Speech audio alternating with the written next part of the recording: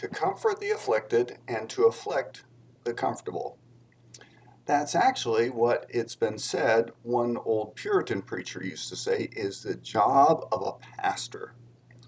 To comfort the afflicted and to afflict the comfortable. The sermon should comfort the afflicted and afflict the comfortable. Why? Well, let's consider Luke chapter 16, beginning in verse 19, the parable of Lazarus and the rich man. You'll remember the rich man is feasting.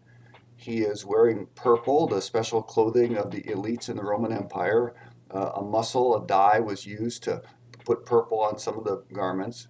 Then there's Lazarus, the beggar. The dogs are licking his wounds by the man's gate. And then it says they die.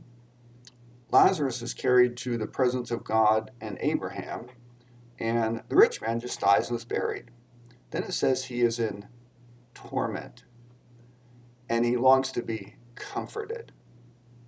And God says to him, in your life you had many good things. He was comfortable, but ended up being afflicted for eternity. Lazarus was afflicted, ended up being comforted for eternity.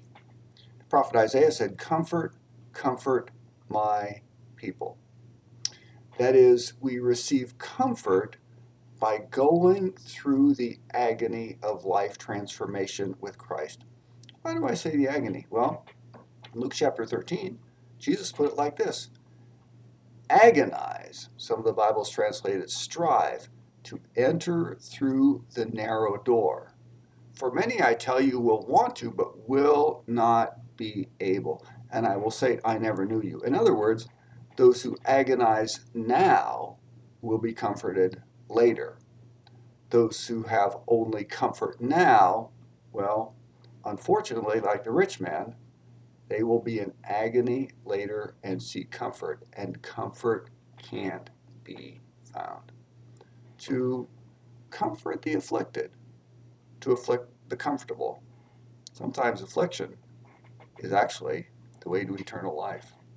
This is your daily devotional. Hope you're doing well. Hope you'll pray for the church and pray for me and seek first the kingdom of God. And remember how Jesus said, blessed are those who hear the word of God and keep it. God bless you for your faithfulness, for watching and taking these devotionals into your heart. Amen.